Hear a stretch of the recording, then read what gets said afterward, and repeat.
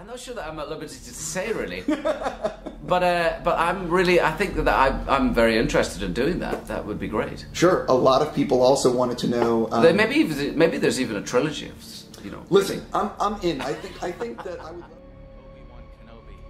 I know that there's been a lot of talk of wanting you back and you would be interested in it. What's the situation right now with that? Just that. There's a lot of talk, and I'd be happy to play him again, but I don't know any more about it than you do. There's no plan at the moment. Believing we do have one more announcement. After secrets and fibs and not being able to talk about it, I am thrilled to bring out a beloved member of the Star Wars family. Ewan? Yes? Are you going to play Obi-Wan Kenobi again? Yes. And I was excited to do our Star Wars series on the television format. I think it'd be cool. I don't think it will disappoint. And also,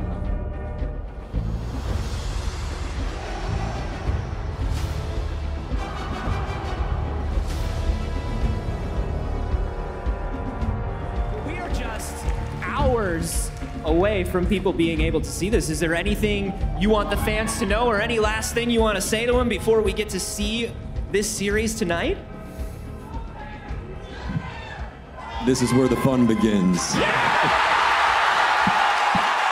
Hello everyone and welcome back to the channel. Today we are going to discuss the Obi-Wan Kenobi show that released this year on Disney+. And did it truly disappoint? Now I say disappointing as many of the reactions to the show itself had been very mixed. But is that due to the actual show being bad, or were the expectations just too high to live up to? Let's find out. Okay, let's start by talking about the main man himself. Obi-Wan Kenobi, played by the phenomenal Ewan McGregor. Ewan McGregor is back as Obi-Wan. After 17 years, he returns to the Star Wars universe better than ever, with his Alec Guinness accent and a magnificent beard. We talked about this. When the time comes, he must be trained. I don't have much to say here except how perfectly Ewan portrayed this character. Even after such a long break, you can genuinely see the care and thought that he put into this role, and how happy he was being back. What happened to her anyway? she was ripped to pieces by kidnappers. Now who's hiding something, Princess? His arc in the show was very touching and very well paced across the series, each episode showing us how he's evolving back to the lovable Jedi that we have come to know, and how he is able to get over his guilt that he feels by what happened to Anakin. Now, I am planning to talk about the final duel in a different video, so I'll keep it brief here. His final confrontation with Vader was astounding, giving us a grounded setting like the duels of the original trilogy, but keeping the energy of the prequels, combining the choreography from both the duel on Mustafar and the flashback scene from episode 5, to create an ultimate duel. And lastly, the conversation at the end of the duel is heartbreaking, and sets up the dialogue in A New Hope flawlessly, and much better than Revenge of the Sith ever did. You have failed, Master. The circle is now complete. When I left you, I was but the learner. Now I am the Master. Goodbye, Darth. Only a master of evil, Darth. The emotion portrayed by Ewan makes this scene really touching, and the evil in Hayden's eyes embraces the terror of his character. It's also a great ending to Obi-Wan's arc that I mentioned previously, about coming to terms with what happened to Anakin. Him accepting that he is not the one to fail him and kill him. The cracked up Vader helmet is not only a great parallel to Star Wars Rebels, but it's a great visual metaphor. Obi-Wan and Ahsoka were only able to get to a part of Anakin by destroying half of the mask, while Luke was able to take off the mask fully and see Anakin fully. It is a clever detail, and the scene ends perfectly with a good old scream. Obi-Wan!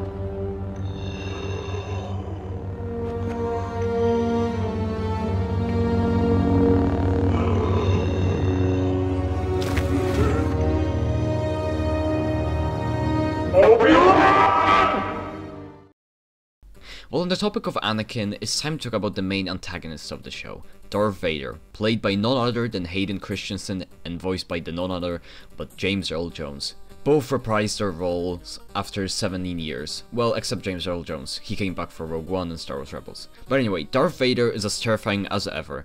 His scenes in Part 3 are something straight out of a horror film. And his first fight with Kenobi is yet again perfectly executed, showing us how weak Obi-Wan is compared to Vader at that moment, and how much Vader wants to torture the man. It's a short confrontation, yes, but one of the best in the series. While Vader doesn't have an arc in the show, he is a menacing antagonist, even if he appears only after 1/3 of the show. But I feel like that was the right choice, to keep us waiting to see him again. And the brief flashback from episode 5 was not only a great metaphor for that episode, but it's a nice scene of Obi-Wan and Hayden playing the two characters as close friends. Was beginning to think you weren't coming, Master. Good. Then maybe I stand more of a chance this time. I especially liked how you can see Hayden Christensen being more similar to Matt Lanter's version of Anakin from the cartoons, bridging those two worlds far more further. Mercy doesn't defeat an enemy, Master. Lastly, from our main cast, we have Reva, and I have a few things to say about her. This is a character that I'm very mixed on, as from one side I like the idea of a Jedi youngling surviving Vader's genocide and going up so high in the ranks of the Empire to kill him. The acting was very good, and her arc could have been really great. I could say, as I think Reva should have died. If Vader killed her like he originally was supposed to, it would have given so much more weight to her arc and added far more terror to Vader, making him a bigger foe. But instead, we saw her attacking the Larm's homestead for no reason and trying to kill Luke. Which I get what they were trying to do with the scene, but it clearly felt rushed so they could use her later in other projects. But oh well, for 5 out of the 6 episodes, she was pretty great. I think it would have been better if she was based off more on the second sister from the Fallen Order. I think in that way she would have been a bit more threatening than she actually ended up being. Now, let's talk about the other characters of the show, the supporting characters. First of all, little Leia was an amazing addition to the show. When I first saw Alderaan in the first episode, I was a bit worried, but she stole the show and her chemistry with Obi-Wan was fantastic. The actress is definitely the best child actor I've seen. I think you just remind me of someone. She was fearless too, and stubborn. I'm not stubborn. Yes, you are. I'm not. Tala was pretty great and a fun character. Her death was well done, but I think it could have used a bit less shaky cam. Haja was really fun. I don't know what else to say. His mini arc was also really nice to see over the course of the show. As for the Inquisitors, while pretty underused, they were a great standout. Especially Rupert Friend as the Grand Inquisitor. He gave a very cheesy performance, perfect for Star Wars. And lastly, we have the biggest surprise of the show for me, Joel Edgerton and Jimmy Smith as Uncle Owen and Bail Organa. These guys were the real standouts, especially Edgerton. His scenes in episode 1 were really well done, and his dialogue to Kenobi was both heartbreaking but real at the same time, as it makes sense why he would hate Obi-Wan so much, and why he would be so opposed for Luke to become a Jedi, since he knows what happened to Anakin. But he changed his mind at the end of the show, which was very wholesome, and gave us the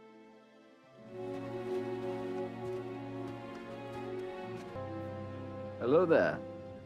But with the characters out of the way, let's talk about the story of the show. As I said before, the main arcs are very well executed, except for Reva's ending is a bit too long. But that's talk about it later. But the main plot itself, the idea of Leia's kidnapping being something to get Obi-Wan out of his hiding is extremely clever, as of course he would go after her. She's Anakin's daughter after all. I liked how at first also Obi-Wan refuses to help, similar to Luke Skywalker in The Last Jedi, but then he realizes she is his responsibility too.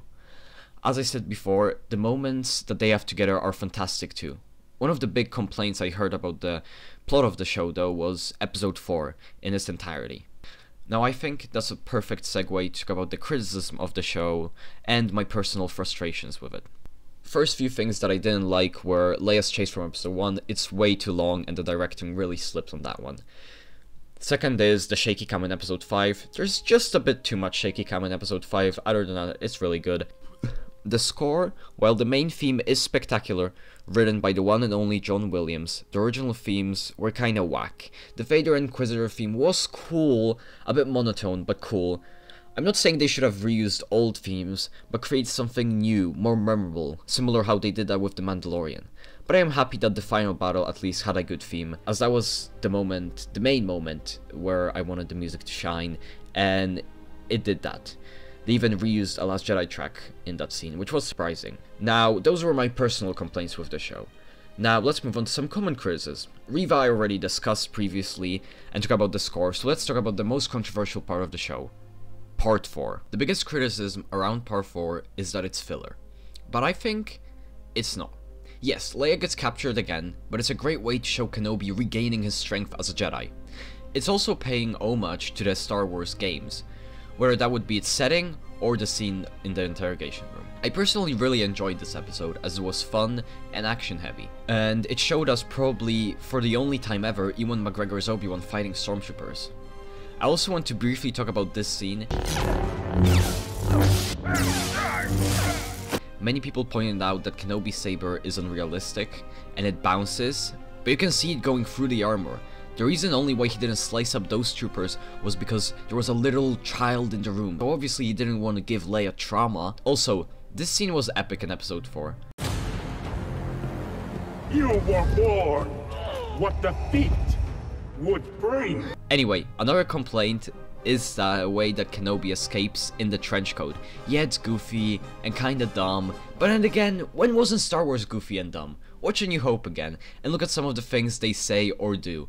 Star Wars has its deep and serious stuff, yes, but also isn't afraid to wear its heart on its sleeve. That's why it sticks with us after all. And this show perfectly balances both of the serious stuff and the comedic stuff, just like Lucas had in his movies. Speaking of Lucas, one last thing I want to mention is how each part parallels a part of the original Star Wars saga. Episode 1 takes place mostly on Tatooine. It's about a boy on that planet, and it has a lot of Obi-Wan. Second episode is more of a mystery, and it takes place in a city-like planet. Third one has a confrontation between Anakin and Obi-Wan, and one of them is being burned alive. Fourth is a rescue mission of Princess Leia with Obi-Wan. Fifth is about storming a base which our heroes barely escape, and sixth, a confrontation, both in a dual form and a talking form, where Vader's face is revealed. I just think that's really cool. Lastly, the ending is very touching, with all the goodbye scenes and how both Anakin and Obi-Wan are seen by their masters. One is delighted and ready for the future, while the second one is focused only on the past, and cannot let go of it. In the end, I personally believe that the Kenobi show did not disappoint. It lived up to my expectations. Yes, I could have had more flashback, and more Qui-Gon Jinn. But honestly, it's a great standalone project.